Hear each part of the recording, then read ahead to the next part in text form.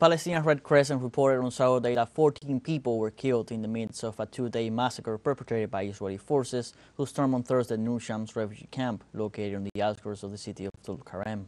The Palestinian Health Ministry said that several people were injured, but the occupation army prevented the entry of medical teams for several hours. The brutal raid comes in a context of escalating violence in the occupied West Bank since the beginning of the genocide in the Gaza Strip on October 7th. Since that date, at least 479 Palestinians have been killed by Israeli forces or settlers in the West Bank.